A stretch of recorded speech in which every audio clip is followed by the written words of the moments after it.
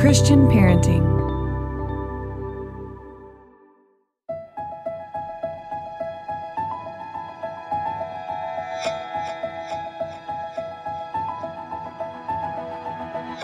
Welcome to the Living Wholehearted podcast. We are Jeff and Tara Matson, a husband and wife team who is shrinking the integrity gap in our own lives and helping others do the same.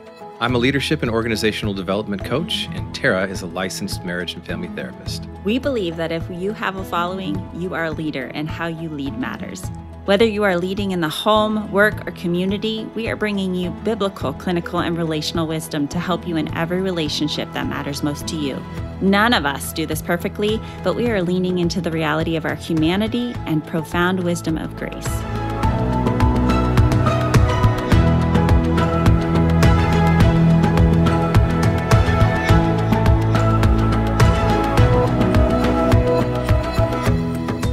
Of raising a girl of today's world feels daunting, which is why I'm so grateful for my wife, Tara Matson, and the Helping Moms Raise Confident Daughters courses from Christian Parenting. In these courses, you'll be guided through 8 monthly one-on-one dates and intentional conversations to deepen your relationship with each other while you help your daughter grow in confidence. When you purchase your course, you'll be equipped with monthly videos to help you understand exactly where your daughter is spiritually, mentally, and emotionally. You'll also get a conversational guide to deepen your relationship during your set one-to-one dates, and a downloadable journal to create and strengthen a connection with your daughter through the month. The best part is that there's a course for every age. So no matter what stage your daughter is in, you can have the tools to build a safe and trusted relationship where she knows you can listen and talk about the real issues concerning her. Well, we have a key role to play in shaping how our daughters view themselves and their stories. I know these courses will help you and your desire to raise a confident, godly daughter. So register for your right course today. Visit cpguides.org to select your course today. That's cpguides.org.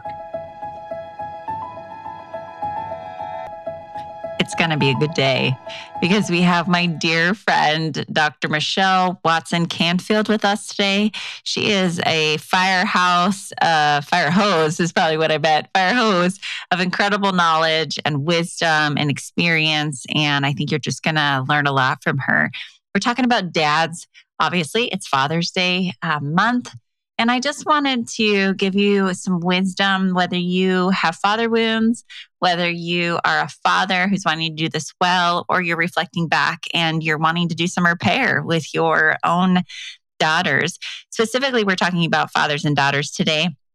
This is Dr. Michelle's expertise, though I think it'll apply wherever you're at in your life. So Dr. Michelle Watson Canfield, she is a national speaker, author, licensed professional counselor of 27 years, and she's the founder of the ABBA Project, a 9-month group forum for dads whose daughters are in their teens and 20s. She writes guest articles regularly for journals and magazines all over the place, from the Dad Daughter Friday blog, which is hers, as well as you might have seen her in various magazines along the way. She's interviewed all over on the radio. She actually has her own podcast called The Dad Whisperer, and you'll want to check that out if you are a dad. Her best-selling book, Dad, Here's What I Really Need From You, a guide for connecting with your daughter's heart, is followed by her most recent field guide for men, Let's Talk, conversation starters for dads and daughters. Both of these are available on Audible. And honestly, this woman is just someone you want to have on your side.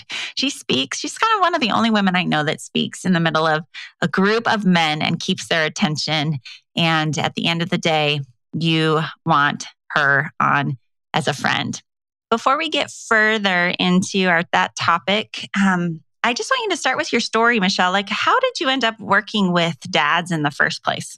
You know, it goes back to December of 2009, reading in Luke 1, who doesn't read there at Christmas time, about how God told, Zechariah that his yet to be born son, John, would help turn the hearts, not the heads, of fathers to their children. And I just heard God say, that's what I want you to do, Michelle. And I was like, what? Women had always been my focus, or teens and 20-somethings especially. So 2 days later, blow drying my hair, heard the name the ABBA Project. ABBA meaning daddy in Aramaic, and men love a project. Next month, January of 10, I wrote emails to 11 dads whose daughters were my clients at the time, counseling clients in their teens and 20s, and said, how would you like to join me once a month for 6 months to see if there's a change in you, your daughter, and your relationship? And 10 of the 11 dads, Tara, said, we're in. And I've had people say men do not add more to an already full plate unless there is a felt need or a crisis. And so that's how it all started. And since then, honed it to a 9-month. It ended up going a year, that first group, honed it to a 9-month group, and did that for 10 years. Now I've moved across the country. Things have changed up a bit. I'm doing podcasting, writing for dads, speaking at men's conferences, and blogging every other Friday. So I'm all about equipping dads of daughters to dial into the heart space of their daughters, because I believe we will have a healthier country from the ground up with healthier women. Amen, sister. Okay, so here we go. Dads won't really move unless they feel kind of that need, that crisis need. So what do you think is at the crux of that crisis that happens for a lot of dads? As you've sat with them and listened to them, you've sat with the daughters and listened to them, what is that felt need that they're feeling? Oh my goodness, there's so many felt needs that daughters have, but one of them is to be heard. One thing that we need as women is to be heard by our dads. We need a soft approach from our dads. We need time and attention with our dads so we don't feel like an afterthought or an inconvenience. And dad, if you want to be a dialed in dad to your daughter, expect to be inconvenienced. But on I could go, but I think you understand a bit of what my heart is. And I know, Terry, you share the same heart. But really, another thing your daughter needs, dad, is for you to soften your tone, for you to drop your anger, for you to validate her emotional wiring and never make fun of her for that. Never put her down for her weight. Oh my goodness, on it goes. But I think that gives men some idea of where we could start this conversation today. Now, you told me about a recent Instagram reel that went out. I think it reached over 3 million listeners as of today. Yeah. And it was about dads and anger. Talk a little bit more about the backstory of that, as well as set us up for why is this so important when we're talking about dads and daughters. The backstory. Again, welcome to Venus. There's always a backstory to the story, but where this came from was a number of years ago. I was in a church service, turn and greet someone near you. And I found out that this dad had a 2.5-year-old daughter as we shook hands. And he ended up saying to me, oh, you're a father-daughter expert? Tell me everything I need to know in 20 seconds. Go. And I was like, I'll do you one better. And this is what I said on this video, a 47-second video that is now been watched over 3 million times. It has gone viral. And I'm like, this has struck a chord with men and women. A lot of women have written in about this. But here's what I said to that dad then and on this video is that, Dad, your anger will destroy her spirit. Your anger will crush the core of who she is. Your anger will make her shut down. Your anger will make her stop trying. And your anger will be internalized by her, where she will believe, let me say that again. And your anger will be internalized by her, where she will believe that she's unlovable and not worthy. So I said to this dad, make a commitment here early on to set a foundation to never respond in anger. And that was the gist of what I said. And it has really, I would say, impacted and struck a chord with people around the world. And it tells me that this is something we need to be talking about. Yeah. And I just heard it from another mom who was saying in raising her daughter and her son, they're both emotional about that teen year. They're 13, 14, they're seeing these emotions come out. But for girls, it's a lot more common for it to be weepy, more of the sentimental, gentler side of the emotions. And then for her son, she sees a lot of it coming out in anger. So when you say, Dad, drop your anger, and you're going, this is the cost to these girls. It comes across very different. So how does anger, like how does that do more damage? Talk practically a little bit about that. And what does that do to a daughter? Okay, I've got to tell you a really cool story. In fact, I told this dad, if he's the only one who heard this video, it will have been worth it. And this is a dad who said, I have always sought to control my anger. It never even dawned on me that I needed to drop it. This was a revelation for him, and it was revolutionary for him as well as for me, that I think a lot of you men listening have tried to control your anger. But what the reality is that everyone around you can feel it seething out from you. And remember too, dads, that oftentimes, and this is again in my clinical work, I say mad and sad are two sides of the same coin. And that oftentimes your anger is sadness that's been pushed down that you don't want to get in touch with, because a lot of men believe that tapping into those, what they might deem as weaker emotions of sadness, fear, that gets pushed down, but it's going to come out an anger portal.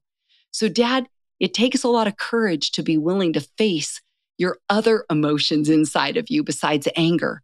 And ask yourself, when you're mad, is there anything I'm sad about or anything I'm scared about? Talk that out with someone in your life that's close to you that you trust, because if you can tap into what's under the anger, that's one way that you will find your anger come down.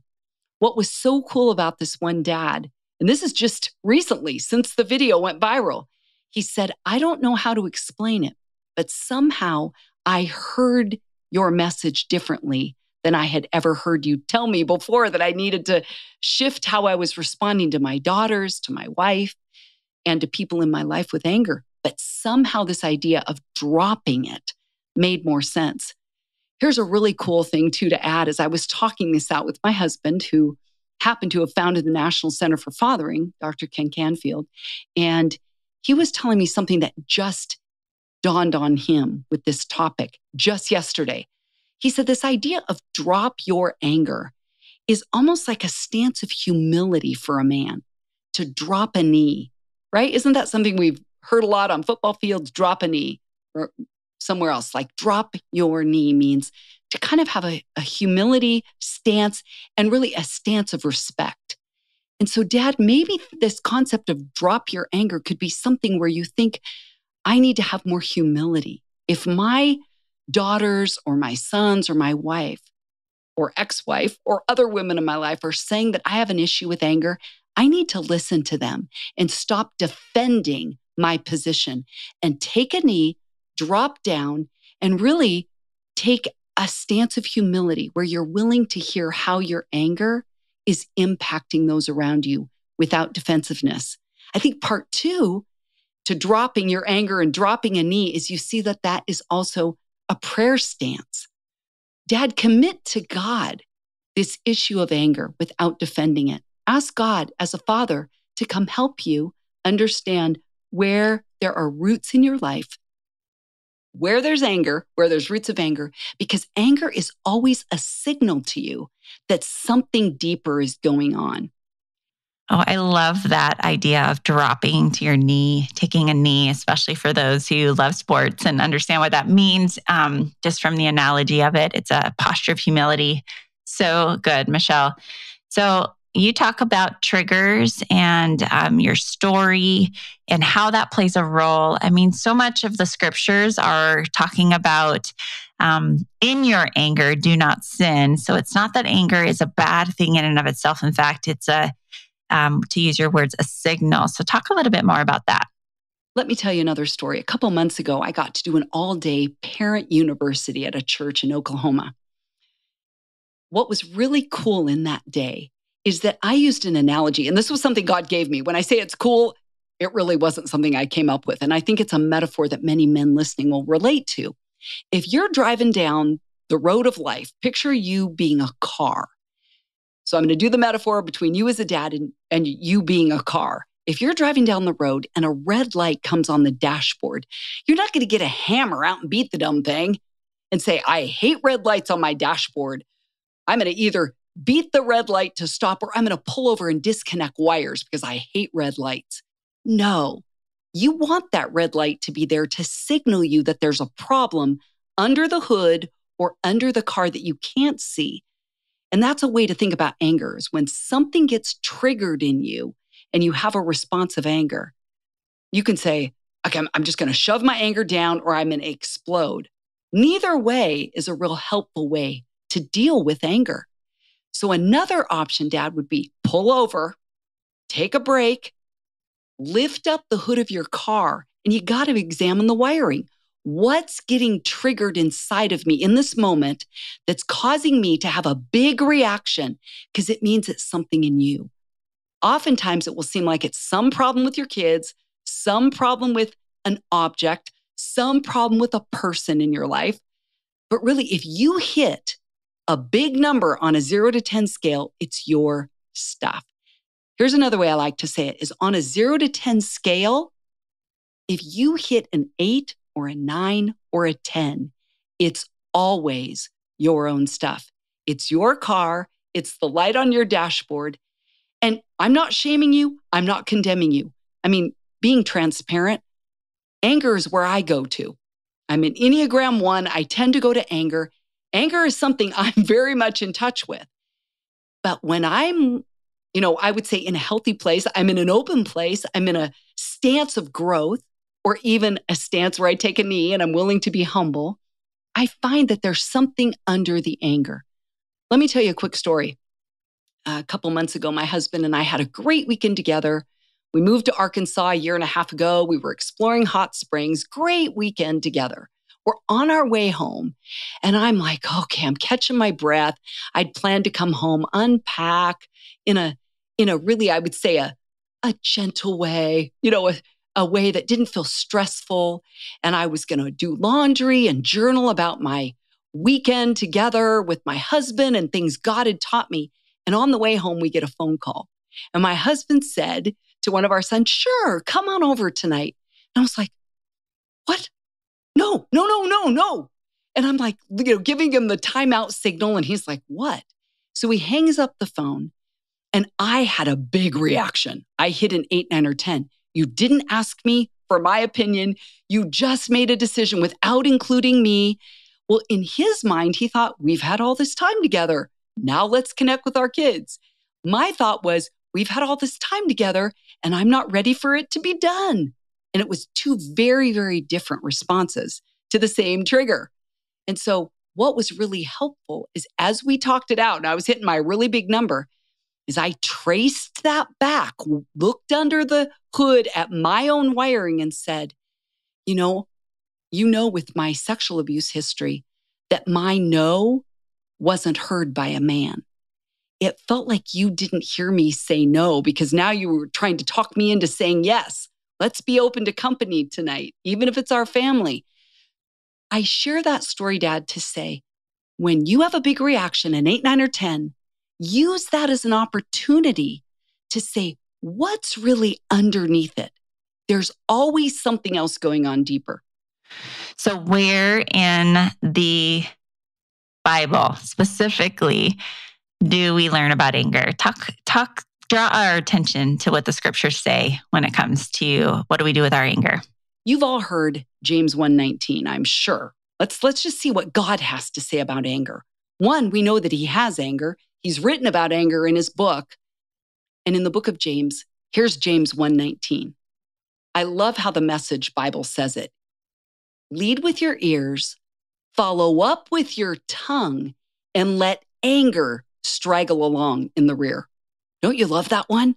How about Colossians 3:1, where God says, fathers, do not exasperate your children to anger. Whoa. You know what exasperate means? It's a provoke word. So sometimes, dads, when you come in as the heavy, think about it this way. I've had a lot of men tell me this that I've coached, is they say, when my daughter disrespects her mom, I'm going to put a stop to that. Dad, are you actually disrespecting your daughter with your angry response when you want her to have more respect and less anger toward her mom? You got to ask yourself, are you modeling to her what controlling anger, dropping anger looks like? Say that you instead said to your daughter, my heart is really hurting right now when I hear how you talk to your mom. I know that hurts your mom's feelings to have you come at her and against her. See how you're having the same conversation, but you're not starting with anger. You're dropping your anger. You're not leading with anger. Dad, I would even ask you this question. Let's just say I offered you $1 million to go 1 week or 1 month without having anger. What would you say? My guess is you'd be pretty motivated to drop your anger. So here's my point. Is your daughter $1 million investment? Is she worth dropping your anger? If you take to heart what I'm telling you over 4 decades plus now of walking with girls, women, young women, older women. I am a woman. I'm the oldest of 4 girls. I've coached and mentored women for over 4 decades. And I can tell you consistently, you will do more damage to her heart, to your daughter's heart, through your anger than anything else. I would hope you would believe me. Believe Tara. We're saying as women, we understand that dads, you're going to have anger. We're going to have anger. But if you've had an angry response, you've got to make amends. So I know you well, Michelle, and you are an action woman. You love to give practical steps. So here we are saying, don't let your anger be the thing that stands between you and your daughter. It's not bad to feel anger, but it's looking at what's underneath the anger. Love that. And I think that's really key for all of us. I think the last piece is maybe leave us with some practical next steps. I'm always about equipping dads to take action. I love doing that on my podcast, The Dad Whisperer. I always end with an action step, a go step.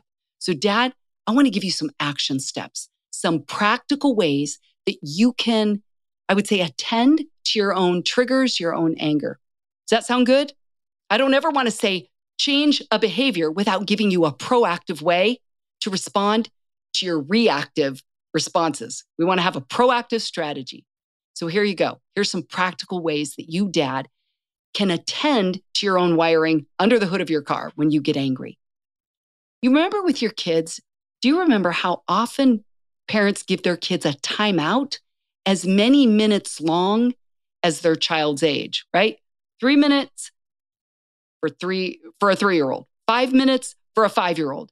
So if you're 50, you need a 50-minute timeout to allow that mid part of your brain that's on fire to calm down so that this front part of your brain, this is where you think and reason and have good judgment, can come back online. So that's a practical way, Dad, that you can calm your own system inside your body that's on fire. Another way that you can calm that part of your brain is to do what we call bilateral stimulation. It's a right-left activation. You can do it through tapping right and left on your knees. You can do it by crossing your arms and literally going, okay, this is dumb, I know, but you can calm yourself that way. You can go for a run, you can go for a walk, but anything that's that right-left hemisphere kind of rhythm really will help calm that intensity inside your body where you feel like you're going to explode.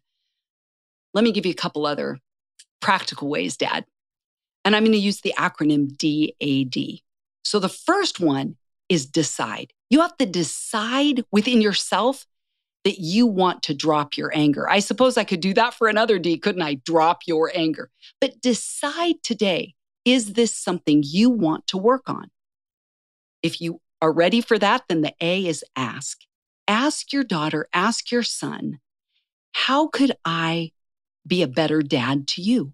How could I tune into your heart space? Remember, that's what God said has to turn, the hearts of fathers, not the heads. So you ask your, I'm going to say daughter because that's the lane I'm in, but of course this applies to sons. It even applies to your wives, to any women in your life, because we're all daughters. Ask, how could I have softer responses to you? How could I have less anger towards you? You could ask, how has my anger in the past impacted you? How could I respond differently to you in ways that honor you and make you feel safe around me? So there's some options, but ask a question of your daughter in order to hear from her how your anger really impacts her and do it without defensiveness.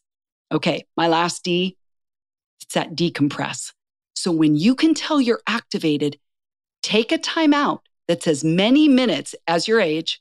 You can do right, left hemisphere, bilateral stimulation to calm your own system, and then allow yourself to approach your daughter. That's where you can ask questions and really make amends.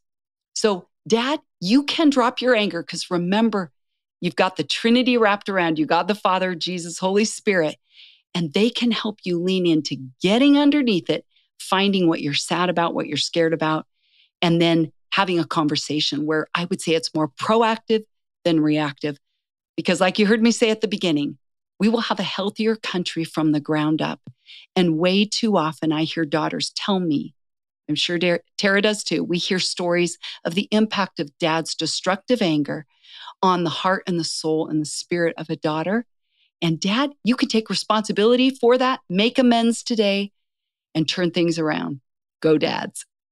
Okay, Dr. Michelle, where can people find you and your resources? Well, you can go to my website, drmichellewatson.com, and I've got lots of free resources. You can sign up for my bi-monthly Dad Daughter Friday blog. You can also find links to my books. Got lots of free resources there for you because I'm all about equipping dads to dial into their daughter's heart. And that's where you can find, Dad, here's what I really need from you, a guide for connecting with your daughter's heart that really helps set a foundation so dads can understand their daughters and their wiring better to help decode them. And sometimes I've had dads, even with older daughters, get that book. They both read it side by side. Each chapter is 3 or 4 pages. And then dads can say, really? You're wired like this? Or you think like this? This is what Dr. Michelle said. And I say, yep. Then have a conversation because you have a starting point. Another book, Let's Talk, Conversation Starters for Dads and Daughters, where it has 5 sections where I'm wanting dads to lead their daughters to laugh, to love themselves and others, lead them to look underneath deeper issues, lead them to lament. I want dads to connect with their daughters over grief. And the last section is lead her to listen, where dad flips the script, hands his daughter the book, and she can ask him questions about his life so that she gets to know him more and doesn't always feel like she's on the hot seat. So a couple resources for you dads so that you can dial into your daughter's heart with more precision.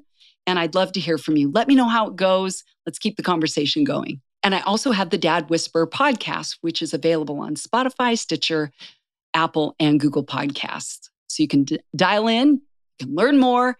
And I'm always about either interviewing guests or sharing with you things, even that are in the trenches here with dads that I coach and counsel. And I want dads to be equipped with everything they need to kick things up a notch, to be intentional and consistent with pursuing their daughters' hearts.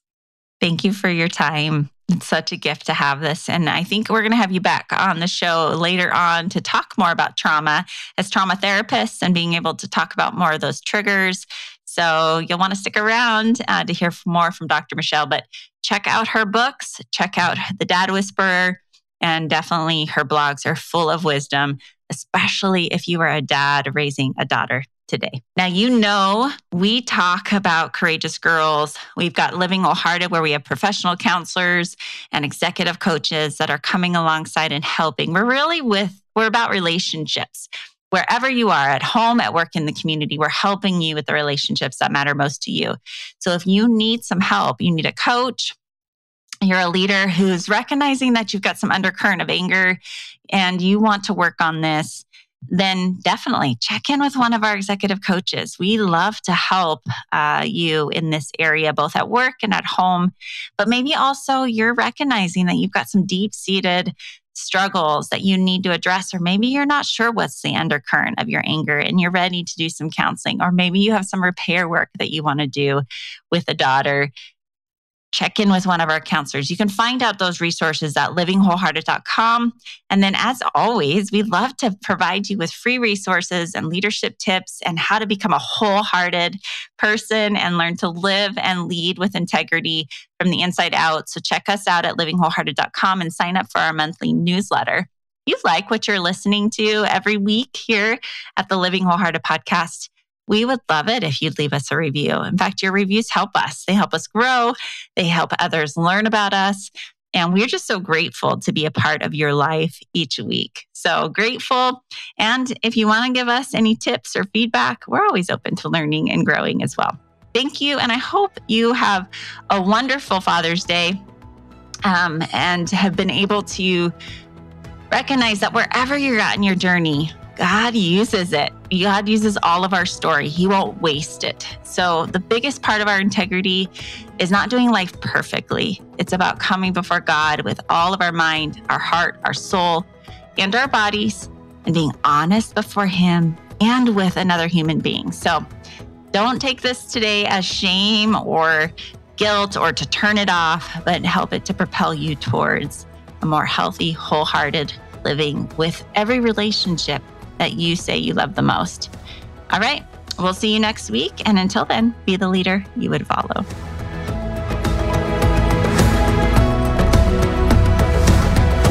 This podcast is powered by Living Wholehearted, Courageous Girls, and the Christian Parenting Podcast Network.